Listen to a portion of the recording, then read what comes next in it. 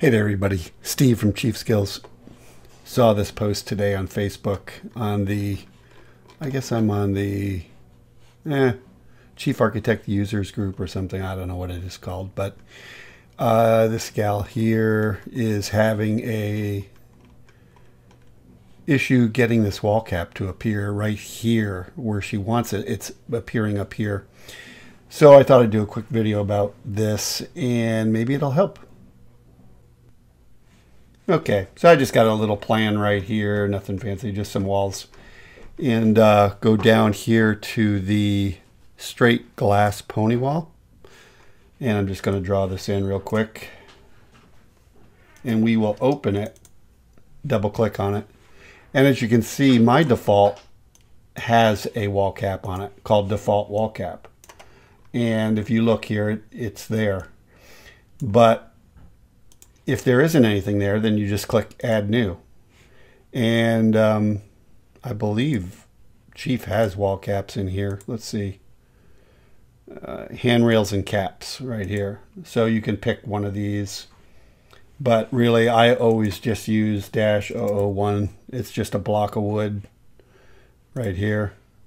It doesn't matter the shape like that. You can just, well, in fact, just make it full wall width like that. And then change the height to maybe 1. And there's your cap. Now, after you've done that, then I would just take this and make it, say, 6 or something, and make it whatever you want. And there is your wall cap, right where you need it. And then you can just take this wall and drag it over here. Oops. Right to the end. Come on, there you go. And we can look at that. And you will see that it works. And now I had tile for my default there for the wall, but yours might be drywall. But then if you look at it in vector view, you can see it goes to the ceiling, and you can click right here and start to drag down and then hit your tab key and just go -12, say. Same over here. Tab key, -12. And there you go.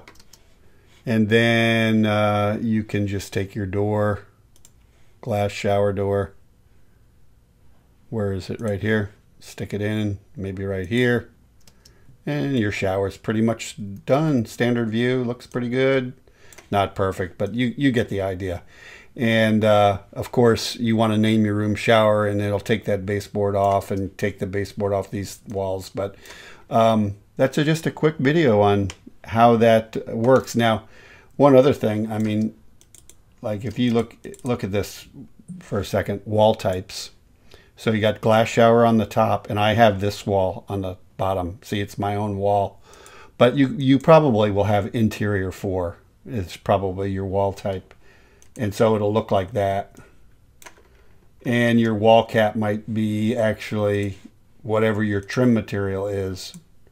So your wall might look like this, but you can change those materials very easily and change this wall. Like interior 4, here's my wall. I actually made it the same materials on all 3 layers. And there's a reason for that I don't want to go into right now, but you might experiment with that. And it makes building a curb very easy. That's why I have all 3 layers that way. Anyway, that's a quick tip on showers. Hope it helps.